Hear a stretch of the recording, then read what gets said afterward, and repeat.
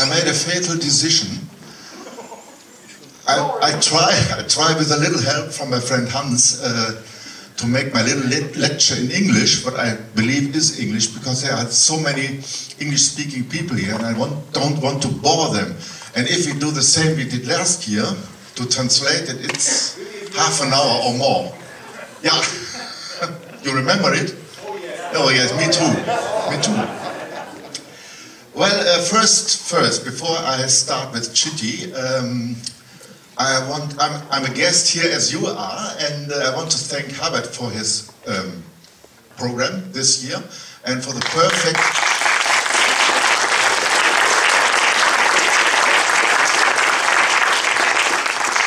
presentation, to his staff, of course, or the projectionists. I know what a lot of work that is. So I had said for 7 years 70mm in my cinema myself, and it's really a lot of work. And again, here I will return in 2 weeks here in Karlsruhe to the Schauburg, because Herbert, you got the first prize of the Bundesministerium für Kultur und Medien. And he, yeah, the first one who really deserves it. Don't tell it. Now, for Chitty Chitty Bang Bang, I come from Düsseldorf, and I have there is a children's film festival every year, and a couple of years ago they had a screening of Chitty Chitty Bang Bang, and I thought to myself, are there children? They want to see this film, but it was sold out. And after the festival, the children could pick up their favorite film, and guess who bought that? Not Pippi Langstocking, it was Chitty Chitty Bang Bang. They really loved this film. Although the German version is cut, there are 3 songs not in the movie. 1 song is not, it's okay if it's cut out, but you will see later.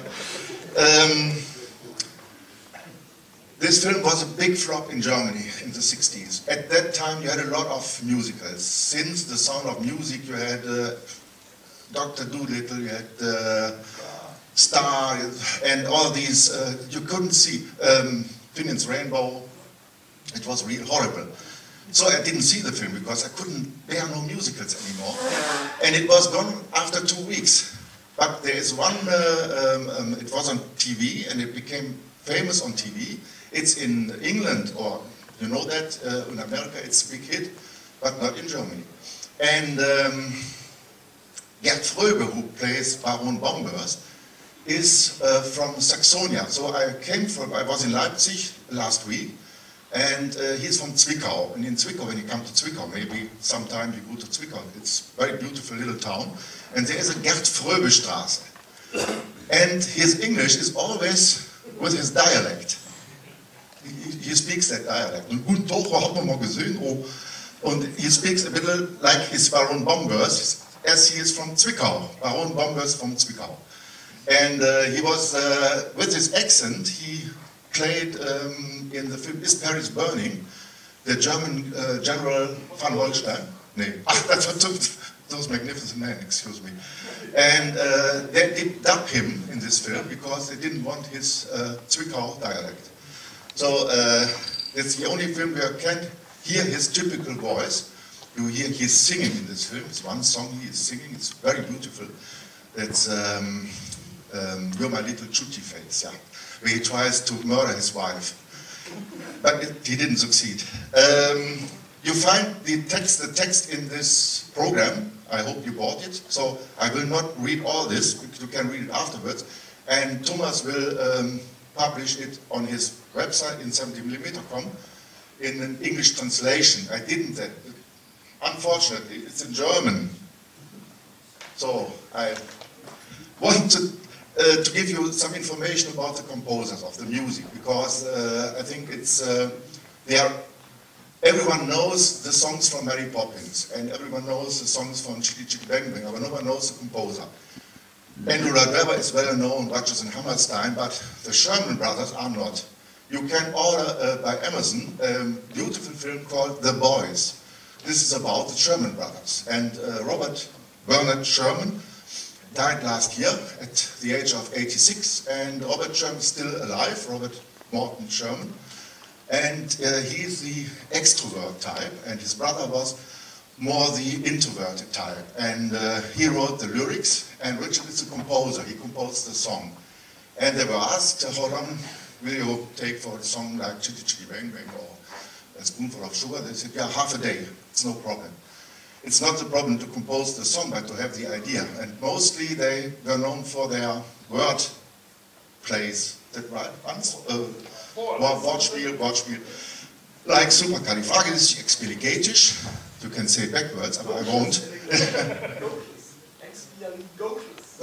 Sorry, it was a German version. Yeah, getig, docious. And in Chitty Chitty Bang Bang, it's of course Chitty Chitty Bang Bang. You will see in the film where it comes from. It has some reason. And Meow Bamboo, that's one of my favorite songs in the film because it's a beautiful ballet in this film. And we have a guest at the moment in Düsseldorf. He will come back in 2 weeks. Howard Blake is a British composer. Some of you may know him if you know this Christmas TV cartoon, The Snowman. And there's a very famous song, Walking in the Air, which everyone knows except in Germany. And that's pretty hard to sell this man when he comes. And he worked with Erwin Kostal in 1967 for a musical called Half a Sixpence. And I asked him, because of this little speech today, what was Erwin Kostal like? He said, oh yes, he was an American, but he was very well educated, very polite, very musical educated, and he had one thing, I had to play him the chords and the harmonies of the songs, not the songs, but the chords and the harmonies. And he listened to that and he built up his orchestration on chords and harmonies. And he has this crazy idea to use many instruments. In this particular scene in Chitty Chitty Bang Bang, he used 20 xylophones. And he used only 20 because he couldn't find any more xylophones. A xylophones player in London, that's the reason why. But in 6-track stereo, it's great. You will love it, it's amazing. And Robert was, as a 17-year-old, he enlisted in the American army. He wanted to go to World War II, in his own words, to kill Germans. So he didn't, in fact, but he was shot in his knee. So he's always with a walking stick for the rest of his life. And but he came to Germany, and he was in the concentration camp Dachau when it was liberated. And that was, for the rest of his life, he never forgot these scenes he saw there. And it's in his, sometimes it's in his songs, like Mary Poppins, Feed the Birds, or in Charlotte's Web. You know Charlotte's Web? Zuckermann's Farm was the German title. There's a song of Mother Earth and Father Time, yeah. That's his personal favorite song. And when they wrote a lot of songs for famous singers in the 50s, and the last musical they made was Tom Sawyer. That was never in Germany, it was never in German. It was in England a big success. Yeah. And Chitty Chitty Bang Bang came at the end of their Disney period, because Walt Disney died, and they were protected by Walt Disney, and they left the studio. They did some songs for the Jungle Book, the song of Car, Trust in Me. What was the other one? I Want to Be Like You, and Colonel Harty's Parade. It's Bare Necessities by another composer.